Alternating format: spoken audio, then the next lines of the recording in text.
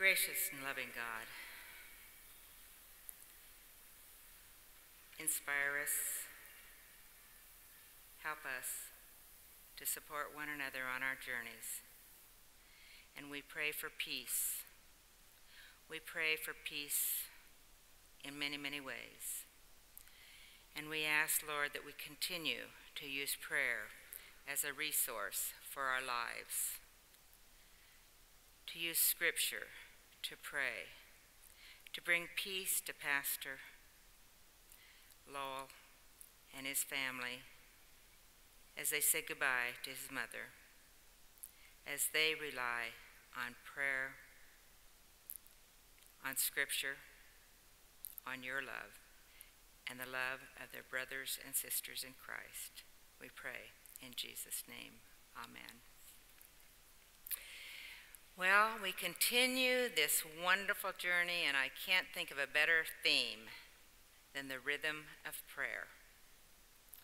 Prayer and Scripture, vital in our lives, not only in times such as this, but in every part of our day and night. And we're looking all the time for a resource for our lives to make our lives better. And the Bible is our best option. So hear me as I read the text from Philippians 4, verses 12 to 13. Paul writes in verse 12, I know what it is to be in need, and I know what it is to have plenty. I have learned the secret of being content in any and every situation, whether well-fed or hungry, whether living in plenty or want. And he goes on to say in verse 13, I can do all this through him who gives me strength.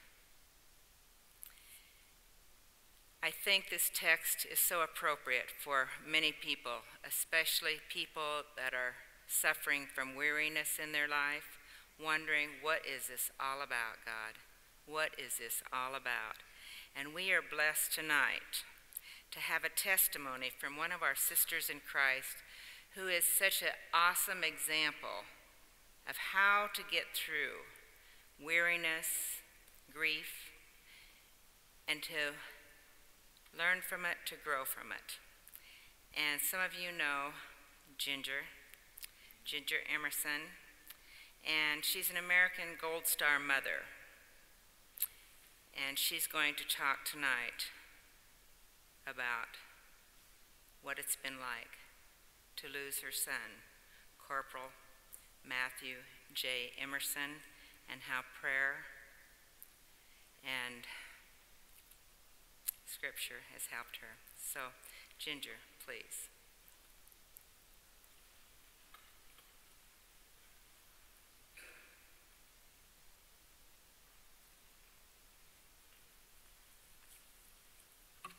Thank you, Pastor Judith. I just happened to stop by the church office last week and drop something off.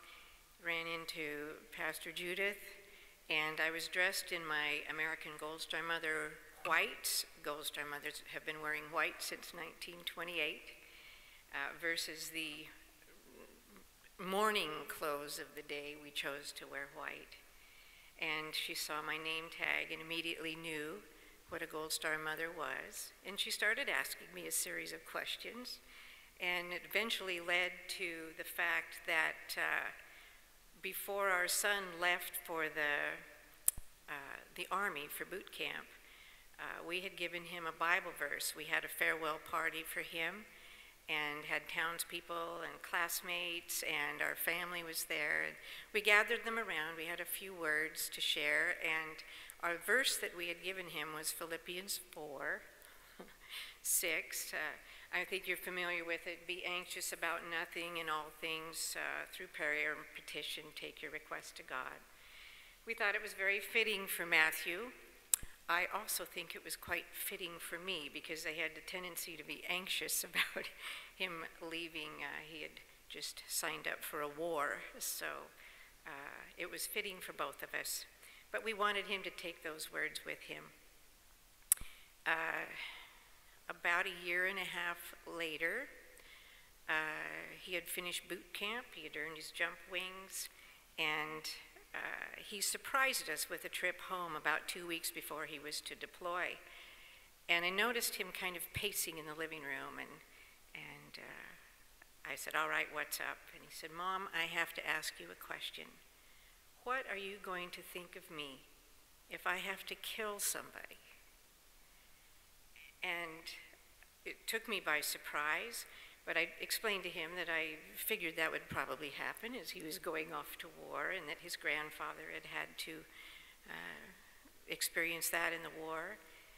And fortunately for me, I had just read Luke 22, and I shared that with him. I told him that the night that Jesus had the Last Supper with the disciples, that he gave them instruction. He was going to send them out again.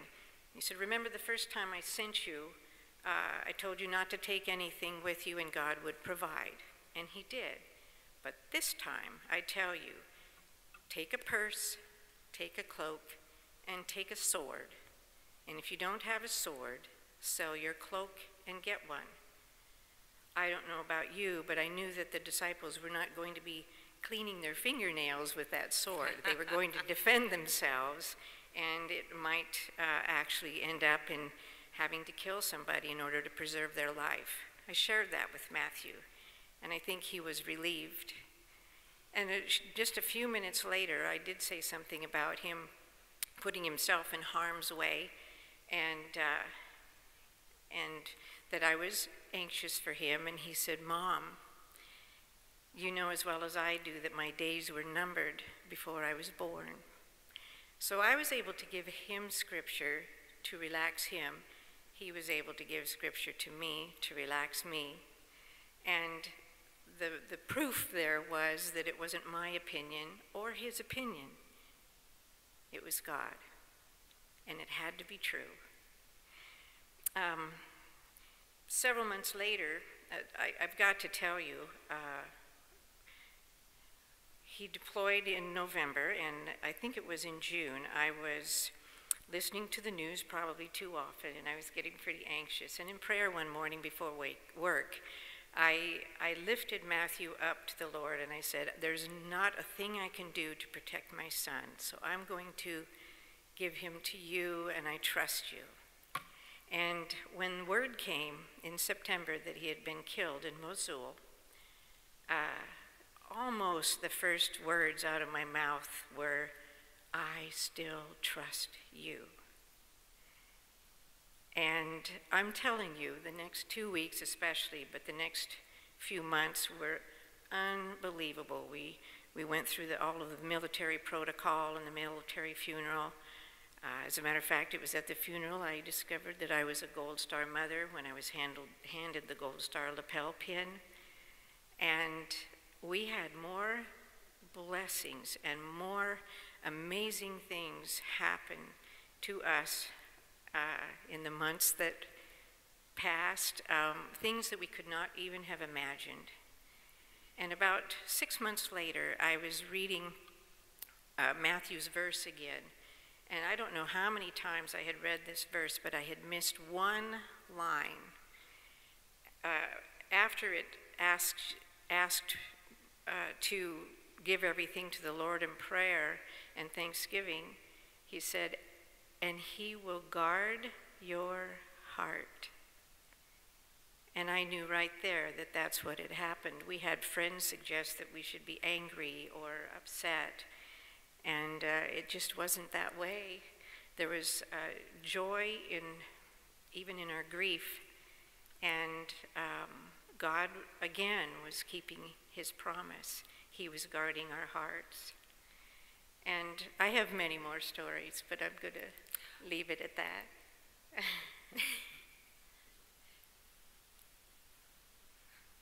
Ginger, thank you. Thank you. Thank you. I'm going to ask you to introduce you. Go over about Yes.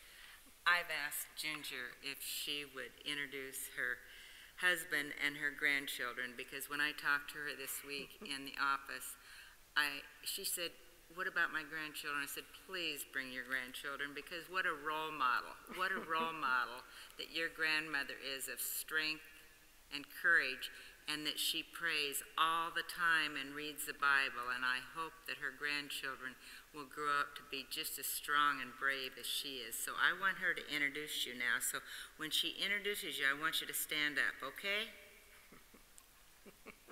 I asked her if they'd be embarrassed, and she said no.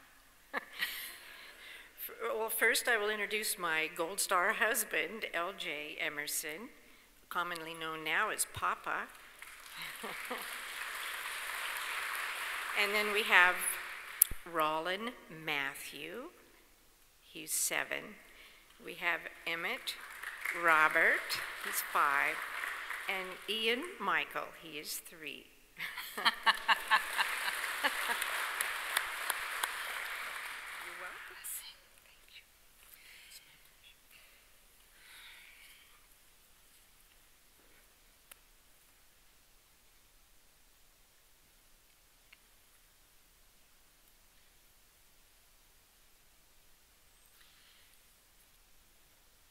I hope that each of you remembers that testimony, because when I met Ginger this week, all I could think of was my 3 sons and how would I be. And I hope that I would have the faith and the strength to carry on the way you have. And I know that they've been blessed to share their love and strength with other people. And when you were telling me that you go to Arlington and you plant flags next to those that have lost their lives, and that you go to places that none of us will ever go. She was sitting with the Congress, I don't know how long ago that was. When was that? February 6th. And the president, vice president were there with her, and it's just so nice to know that you're able to be strong and be an example to other people. So, and I know you all have your faith stories, and if any of you want to share a testimonial, that was our plan to begin with, but as things unfolded, just didn't all happen. But this has been exactly what God has ordained, and thank you to your family for the sacrifices that you have made, and for all the rest of you who have lost loved ones serving our country, or who have given your lives to serving our country. I thank you.